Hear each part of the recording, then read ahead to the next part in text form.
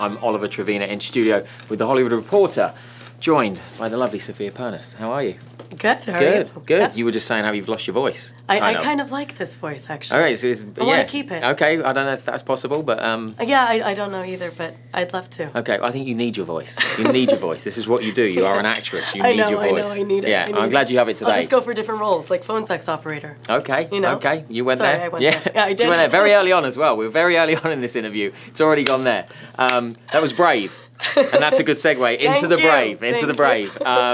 NBC's new hit show. Yes. It's doing very well. Thank you. Exciting times. Good. Hannah Rivera. Uh-huh. Yeah, strong and sassy. A bit like you, what I'd say walked in that door. Yeah. I mean, I gotta say, no, I thank you for that. But she is awesome. I wish I was anything like her. Okay. She's unflappable. I am not unflappable. Right. I am very easily irritable. No, I'm kidding.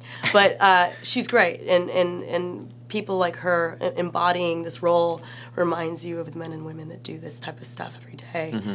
And, you know, no fanfare, no publicity, no limelight, and they just do it for the greater good. Yeah, it's quite hardcore. You get a real inside look into that world, which I guess other kind of shows similar haven't given that, you know? Mm-hmm. But yeah, so going into Hannah Rivera, she was a former operative, CIA field agent, just as you are. Let's not forget, it's Hannah, it's not you. Yes. It is a part you're playing.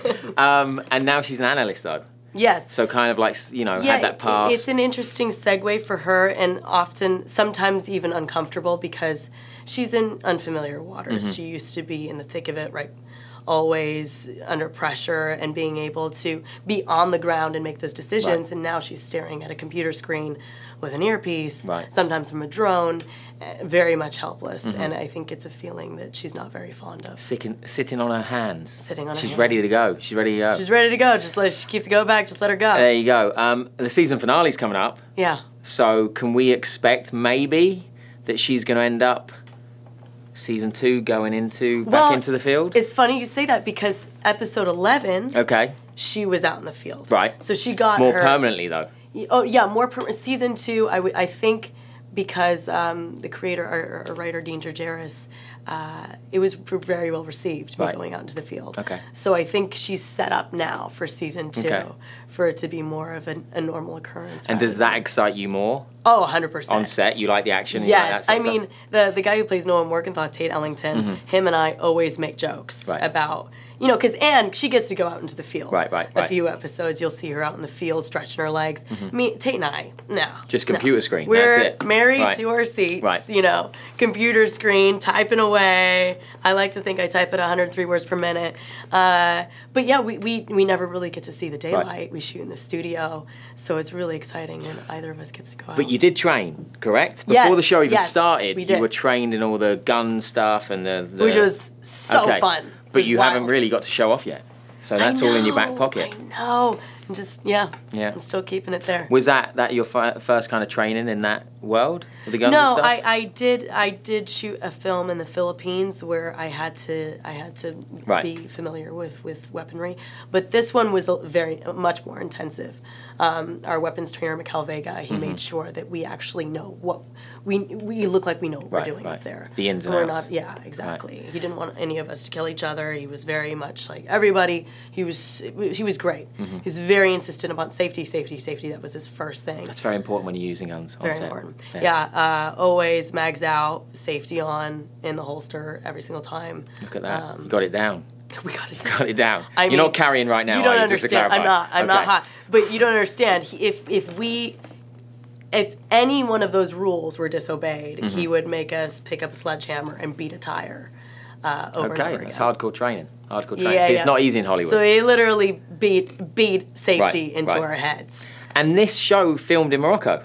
Yes, the pilot. Which is where you're from. Which is where I'm from. Which is great. You got to go back home. Of all the countries, all the places, all the world, very much like Casablanca. Amazing. Yeah, it was truly a stars aligning moment for me, because I saw the breakdown. Right. I saw the role. I saw the location, and I was going, I'm not going to get excited about this. I'm not going to get, because it was like a dream role, a dream location, and it was my hometown, you know. Right. Well, technically, my hometown was 2 hours east. That's still pretty close. My home country. That's still pretty close. Yeah, Were you showing everyone around? Were they asking you questions? Yeah, I mean, I was negotiating for everybody. Brilliant. A lot of people, a lot of them bought rugs, so I was the go-to person for negotiations. Okay. So you were the rug negotiator. I was the rug. I was the rug woman. There's a backup job there. Yeah. Should it not go season 2, or should it not carry on? I'm going to use this voice. Yeah. Very commanding. And you can find Sofia in Morocco as a rug negotiator.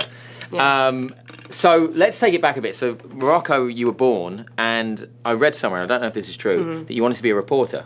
Yes. That is true. Well, an investigative reporter. Okay. So that's quite a different path. Quite a different path. Yeah. Yeah, it wasn't for me. I admire the profession so much, but my dad was more the one strong-arming me to go into there. I was very much into acting when I was a little kid. Okay, got you. But my dad just felt that it was so less prestigious than investigative reporting. Right. So, yeah. Well, you've done well. You keep working, which is good. Yeah, thank you. I know my dad now was like, yeah, I had it in my head all along. Yeah, I knew. I knew. Yeah, he was going to tell you eventually. He was going to be like, go into acting. You'll do very well.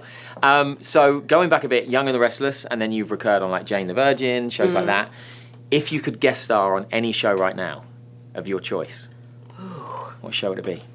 Game of Thrones. Game of Thrones. Easy. She's a Game of Thrones fan. Easy peasy. There you go. Lemon squeezy. What would you see your role being on Game of Thrones? I'd be something like a derivative of Khal Drogo. Okay. I could see that. I could see that. The I could actually see version. that. Yeah. A very watered down derivative. I don't think watered down. I think you've got that, especially with the voice now. Yes. Keep the voice. Keep the voice. Keep the voice. Keep the voice. You definitely need the voice. You definitely need the voice. Yeah. But people are changing the way they view TV shows, obviously. You know, you mentioned Game of Thrones, things like that. What was the last show that you binge watched? Ooh, that's a good question. Do you binge watch a lot? I just binge watched all Harry Potter, the whole Harry Potter series. Oh, movies. Got ya. Now you can go to Harry Potter Land. Yeah. Oh, I've went twice. Oh, you've been? You're already ahead of me. I've not been to Harry Potter Land. In England, right? It's in England. No. Oh, there's another Harry Potter Land? There's one in Orlando. Oh, you're talking about the Harry Disney Potter one. Land. Yeah, the Disney. Oh no, I'm talking about like the actual. There's a Harry Potter experience in London. We're going way off topic right now, but Harry Potter fans, this is great. You said binge watch. Yeah. I binge watched Harry Potter, and I binge watched another show that for the life of me I cannot remember. Okay. So that great. just tells you okay. it was great. It was great. Let's not mention it then.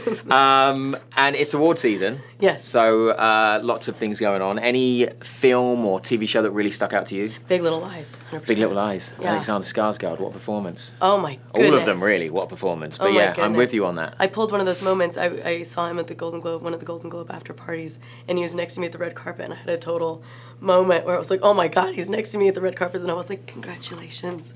Oh God. I'm sure Alex loved that. I'm sure he doesn't remember a single moment. He probably does. I mean, how can you not? How can you not? Especially, did you have that voice at the time? He likes husky voices. I did. He likes husky voices. Even deeper because I had just lost it. So he probably didn't even understand a word that came out of my mouth. Okay, perfect. Yeah. Okay, cool. We're going to play a little, not game, but answer 5 questions. It's called the Hollywood Reporter's Top 5. Oh. Favourite actor growing up? Bette Davis. That's a good one. Favourite career moments so far? Ooh. Episode 11, Hannah Rivera. Okay. Yeah. Look at that. Because you got in the field, see? Yeah, I got to have a lot of boss woman moments. And you can't put this one at a desk. Simple as that. Simple as that. Movie you loved as a kid that you wish you were in? All About Eve. I've not seen that. No. Anne Baxter was incredible. Okay. I'll watch that. Something you bought that you never thought you could afford?